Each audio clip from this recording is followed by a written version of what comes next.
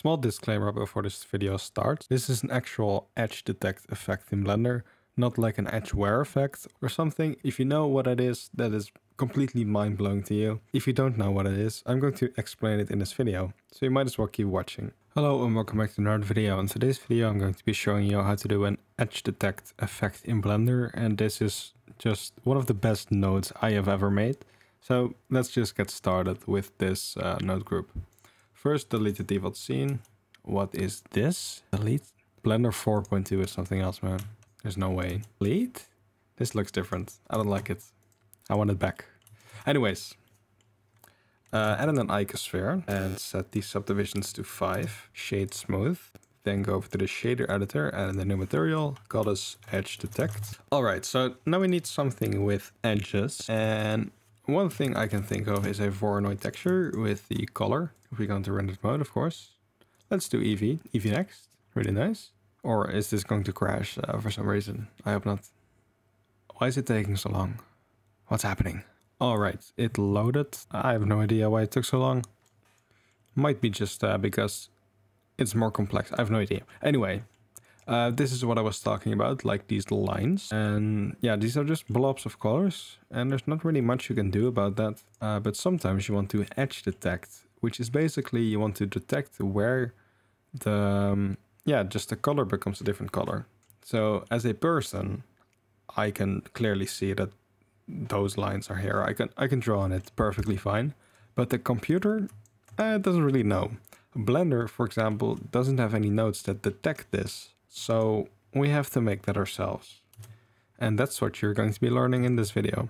So we will be using the color from the Voronoi texture and then just detecting the edges. So what I found is if you add in a bump map and put this into the height, you will see this appear. And this actually has edges for some reason. Normally it takes the distance and then just like it's a nice gradient. But with this color, it's just flat colors. And it's trying to find from this height a bump map, which you can pretty easily do. From a height map, generate a bump map or a normal map. That's a pretty easy thing to do. So you just look at where the highest point is and then the lowest point, and then somewhere in between you need to have a point that's shooting like 45 degrees out. And that's what it's trying to do here. And it's giving us a little bit of leeway that we can use to our advantage. So if you add in a separate XYZ node, you will see at the backside, you will see like the X direction will become white. And then once it's like a shooting in the Y direction or Z direction, it becomes black. And on the other side, it is flipped. So yeah, this is what we are going to be manipulating. As you can also see, we have this gradient here in the middle, which is kind of interfering with what we want. So to fix that, or rather just make the node, you add in a texture coordinate node, put this here, and then grab the normal and then separate XYZ. The bump also uses the normal, so that's why we're going to be using the normal. And then if we preview the X direction and this X direction, you will see that it's the same, but just without the cracks. So we can now just do a difference mask.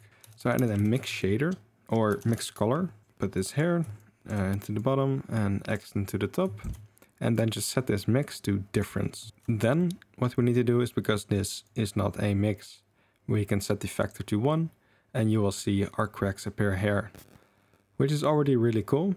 But we can make this even better, because at some angles you will see these lines become a little more faint, like for example here. And that's because we have these other directions that also have these lines. So we can just repeat this process for the other two directions and then just add them together. So now we have this right here, and this right there. As you can see, there is some color variations, so that's why we do it all the 3 directions. And then we just add in a math node and then just add these together. Then duplicate this and these as well. Then at the end, you could do a clamp node if you want that, just to clamp it between 0 and 1. And this will be your edge detect. We can clean up the node graph a little bit like this, or maybe just hide these and put them under each other. Really nice and clean. And yeah, if you want to use this in later projects, you can just select everything here, hit Ctrl G. This will make a group. Then if you go to the group input right here, The result can be output, and then the height can be input. You can hide these values. And now you have your nice edge detect node. Make sure to hit the shield or mark as an asset if you want to use this later. And this is what you're left with. The only thing I do have to say is this method doesn't really allow you to change the thickness of these lines, which does suck a little bit. I would like to be able to do that. Maybe I'll think of a way later down the line, but for now this is already mind-blowing to me. I haven't seen any videos about this or even how to make an edge detect like efficiently. So yeah, this is it. You can just delete the Voronoi and maybe add in a texture with a lot of contrast, like this JS placement texture I have here. The UVs aren't great. Let's add in a UV sphere with the same material. Should be a little bit better. As you can see here, this just looks amazing. And you can bake this as an image as well, which is really, really cool. So I don't think it has to be set, but I'm going to do it anyway. Your texture does have to have a little bit of contrast. Like if I add in a noise texture, this will not work properly, as you will see right here.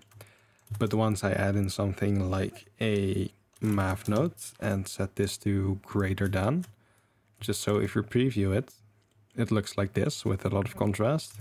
This will actually work, as you can see here, which is really cool. Alright, so a fix I found for if you're using images that don't necessarily have that much contrast or something, you can just drag in your image. Like if I were to put this into the edge detect like I already showed, it will look something like this. You can see the JPEG compression in this, which is pretty funny. But yeah, if you wanted to do an actual edge detect on this, you can add in a math node. Then set this to snap, and this will work a little bit better, but you can just decrease the increment here in order to get more edge detections. And this just works a little bit better than like the infinite edge detect you will get when you have none of this. Maybe like 0.1 for this will be great. Of course, it doesn't look good because this wouldn't be an image that you use edge detection on. So this is the default, and this is with the snap. You can just see what this does here. 0.1 just creates 10 different colors in this image. Our edge detect will outline them. This will be after and this will be before. Works pretty well. One thing I do have to add to this is if you rotate the object, you will see it kind of breaks because it's using the normal. So you have to apply the rotation every time you do this. But then you can just bake it to the image, as I can show you right here. Or I don't have an image in here. This will actually bake to the image really nicely, if you have a little bit more resolution, of course. And then you can just use this as the output, which achieves the same thing. And then you can rotate it, no problem. But yeah, that's something to keep in mind. So this probably won't be the best for like animations or something. But if you want to bake and you just need an edge detect, go ahead with this. It's really easy. So yeah, I'm really happy with this node group. It will be available on my Gumroad and Patreon, so you can check it out there. If you enjoyed this or learned something, please leave a like and subscribe, and I'll see you in the next video. Goodbye.